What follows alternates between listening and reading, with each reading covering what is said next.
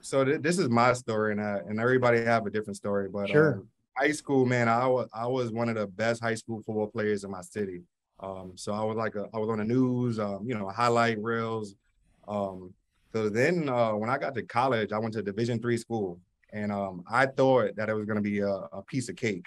Sure. So I'm a superstar in high school, so I go D3, and I'm like, oh, it's D3, like No big deal, no right? big deal. Yeah. And I show up to football camp, and I'm looking, I'm like, man, all these guys are D3, man. And so it was kind of like a humbling experience to go from high school to college because, like I said, in high school, I was the most valuable player. I was the team captain. So I kind of had to start from the bottom.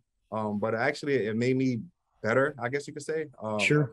Just starting from the beginning, grinding, working my way up through the ranks, working into the starting lineup again. And then when I got to, like I said, it was my sophomore year, I was on the field and I tore my ACL, and I tried to come back after that injury, but it just didn't happen, man.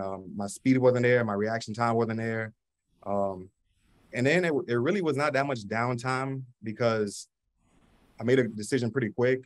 As soon as that happened, and I knew I wasn't able to come back, I probably lasted about 2 more games, and I realized I was like, man, I'm just another number now. Like I'm not who I was before, and the coaching staff, they started changing a little bit, and and I wasn't the Darryl that I was previously before the injury.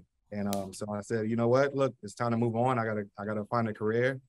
I gotta make money. I'm in college. I need money. I gotta pay bills. So Sure. I tried to get back into the automotive industry. It was a quick decision. It wasn't too long to. Well, I'll tell you. Make it.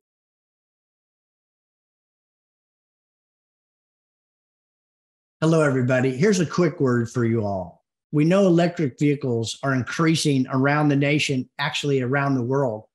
The question we ask ourselves is, are we to fear the EV adoption and what it'll do to fixed operations? So we decided not to speculate, but to gather real data to see how electric vehicles will affect and change fixed operations in the future. Our service department is going to remain the profit center in the future. Find out at NADA 2023 in our workshop how electric vehicles will change fixed operations. We look forward to seeing you there.